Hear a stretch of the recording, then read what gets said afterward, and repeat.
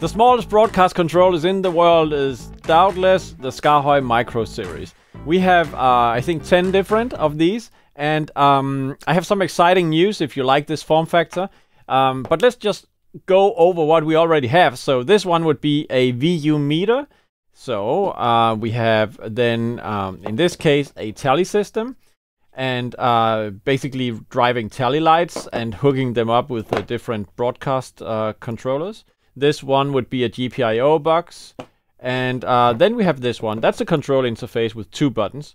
So you can program them to, in this case, record and stop or play, so forth. Okay, then we have here one with smart switches. That's pretty neat. So 2 buttons again, but with dynamic labeling. This would be audio control. So on-off, audio follow video, volume adjustments. Okay. Then we have this one that's like a monitoring thing. It just has an OLED display, so not insanely popular, I have to say.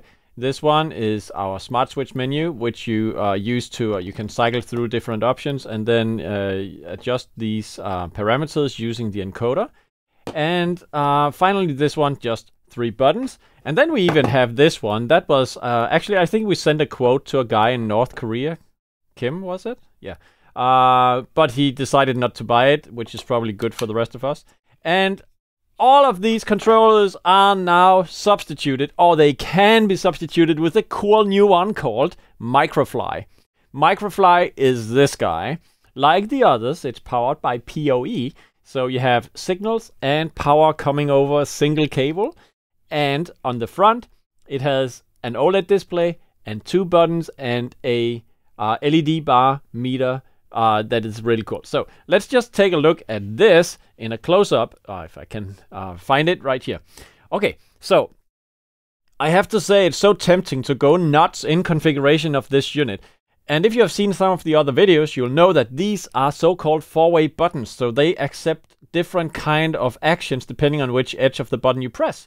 So right now what we have, and now you should also look at the ATEM software just next to, is this one is a cut button, so it doesn't say, but when I press this edge, you can see I'm cutting between the sources on program and preview. Now if you look at what happens in this display, it shows you what source is on preview. So guess what? If you press the edge of this button, you are cycling. This is left edge presses, so I'm going back. If I press the right edge, I'm going forward in the number of input sources I have on my preview bus. And then I press cut, I can select source, I can press cut. So it's basically a small video switcher. I think that's pretty amazing. I don't know if it's actually going to be used in real life. Maybe, maybe not, you decide. But you can do it. I think that's fascinating. Now, what is this little one? It's blinking a little bit actually. You see it's yellow and then it's sometimes green here. It's a VU meter, so we hooked it up with the master output of the video switcher. So you can see as I turn this down, all the way down to 0, we have nothing. And I can turn it up again, and it's increasing, all right? So I wouldn't say it's really detailed. It's a confidence meter, okay? It just gives you confidence that you have audio on the output, but you can also see if it's peaking. So it will become red if it's peaking. So I think that's pretty useful. Okay, what else have we got? Actually, if I press the upper edge on this one, you can see that it's changing to a different mode. So what happens now is that I have volume adjusted for the master. And guess what? If I press this edge, and you can also see it in the software, we are going up and down. And you can, of course, see that this would be a pretty neat way to adjust the master output volume, which was shown on the LED bar just below. Okay, so now I'm really pushing it up to the top. Right there, and I can go the other way again to not peak, like that. All right, so if I press again, I am now at the 3rd menu point I built into this one. So it says Media Player 1. I have now index number 1 in the Media Player pool. So let's go to the Media Player pool in the ATEM switcher. And as I press the edges of this button, you can see I'm cycling which media is in this media pool. So that could be like a lower third or something like that. And we could probably use one of the edges here to enable the keyer to show the lower third if we wanted to. And then I also did something crazy on this button. So it's colored green. I don't know if you noticed, but And basically, if I press the up edge, I'm just cycling through these 3 different options that mainly is about this one. But when I get to the 3rd one, I color this one green to indicate that it's not a cut button anymore, but it's actually an auto button. So when I press it, it gives me an auto transition.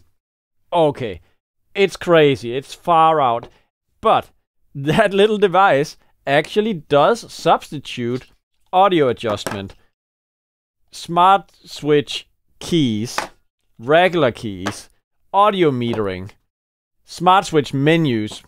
You don't need them anymore. Monitoring.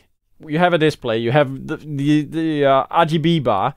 3 buttons. Well, okay, you have 2, but you have 4-way buttons. So I think it's like 7 of these, unless you have a preference for the good old style smart switches. They are lovely. Absolutely. They are pretty cool. And we still sell these, but the Microfly is really, really versatile. It substitutes many of these, and it has pretty good price tag as well. So we hope you like it. You don't need to go this bananas that we did, but you can settle for less. You can modify our default configuration or make your own, of course. So enjoy. Let's get this party